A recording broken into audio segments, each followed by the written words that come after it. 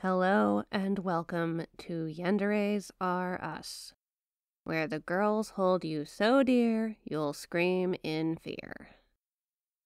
Before we continue, I am legally obliged to inform you that you have been put on a list just for entering our store. Don't worry, that's just normal procedure. My name is Juniper. Now, what sort of freak can I offer you today? Not this shit again. Sir, you cannot take our entire stock.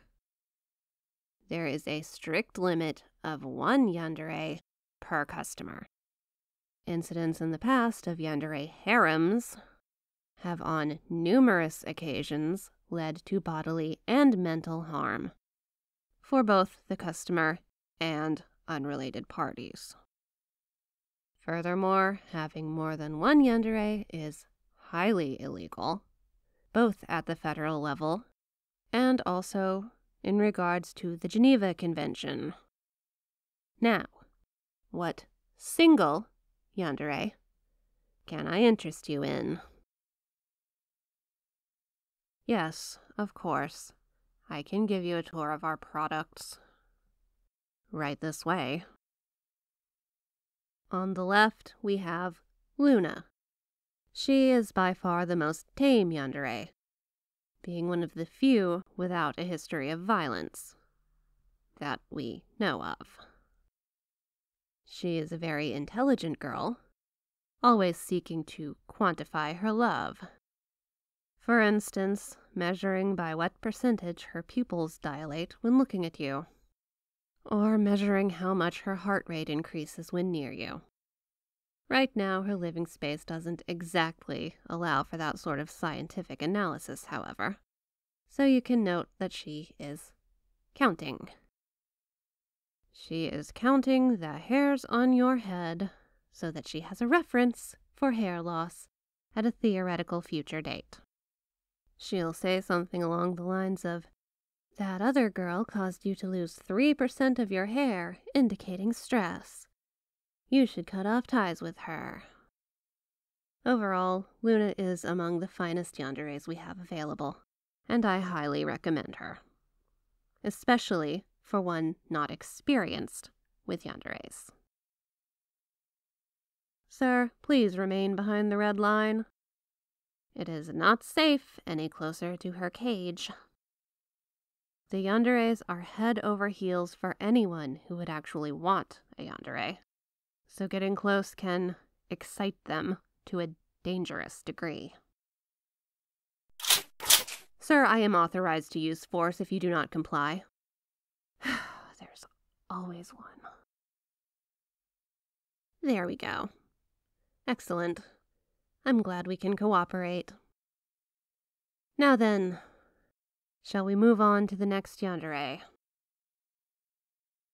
This one is called Sophia.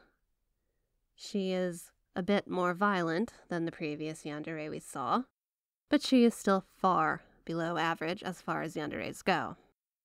She had a mildly violent episode in the past, but ever since then she has been on good behavior.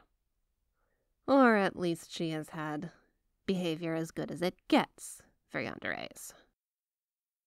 The most significant thing I can tell you about her is that she is highly delusional. She seems to think that everyone is just an alien pretending to be a human, which is completely bogus. I can confirm, because if I were an alien, I wouldn't be on this godforsaken planet. The silver lining is that she consistently acknowledges the customers as humans. Like I said, yandere lover means happy yandere. Yes, of course. The next yandere is right this way, sir. Her name is Emily. I wouldn't stare directly into her eyes too much. You might provoke her. You see, Emily is one of the more dangerous yanderes. She hasn't hurt any of the customers, but she has broken into their homes. In fact, I would make sure your window and doors are firmly locked tonight, regardless of whichever yandere you ultimately go with. No, I'm afraid that is not the case. Emily here has broken into customer homes after we acquired her. That means she has breached containment multiple times. To be honest, we're really keen on getting rid of her. She has been a real headache so far. At this point, we would much rather put her down. But that simply isn't possible. The Yandere Rights Lobby would have our heads. Oh. The Yandere in the back? I don't think you want her, sir. That's Allison. She is by far our most dangerous yandere. She has 12 counts of murder, 36 counts of assault, and 1 count of arson. And she also has a few littering charges, but that isn't really important. We recently took her in after she killed her last owner. There was barely a body left, but that's what happens when the yandere is a wolf girl. The former owner, she was trying to make her own yandere harem, illegally buying yanderes from friends and family in order to skirt around the regulations.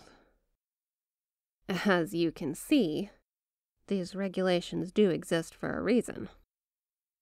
Her poor family.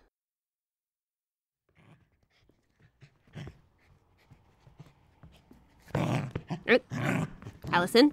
Nope. Nope. Stop clawing at those bars.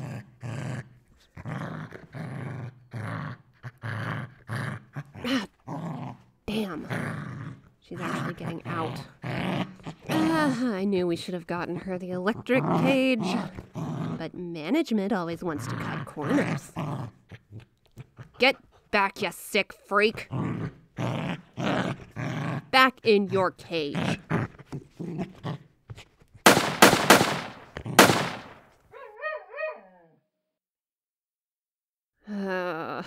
Okay. I'm sorry you had to see that, sir. Here.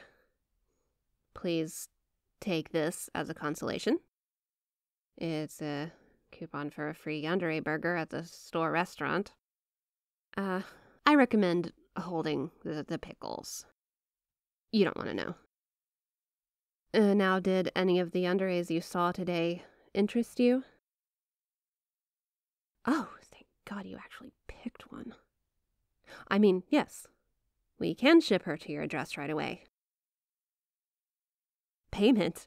Oh, no, we pay you. This whole operation is heavily subsidized by federal money, you see. Just sign here. Ah, and perfect.